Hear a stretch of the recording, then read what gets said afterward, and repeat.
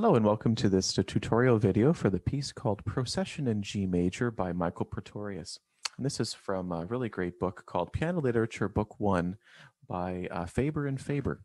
This book is a wonderful book that mixes a whole bunch of different pieces at the late elementary level written by the great composers. And this is one of the pieces from the Baroque period.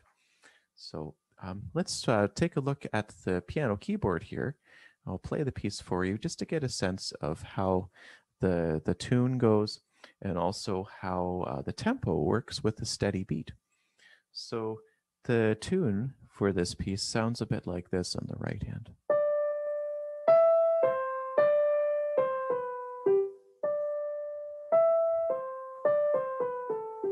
So you can hear how there's a nice kind of stately or more elegant kind of sound that's created. And the left hand is balanced slightly quieter than the right hand melody, so that's a good skill too. So I'll play this piece with the repeats.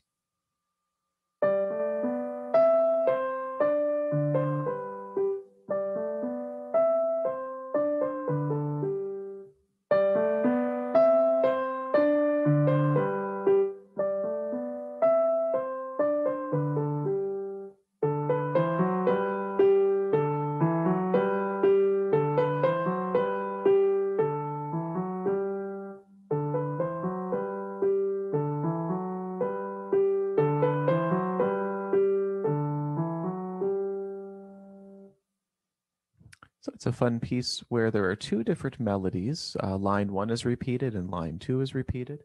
So the fun thing to do would be to practice each line separately so you can hear and keep that steady beat, plus also enjoy starting to put it together while also making sure that the right hand melody is played a little bit louder than the left hand accompaniment.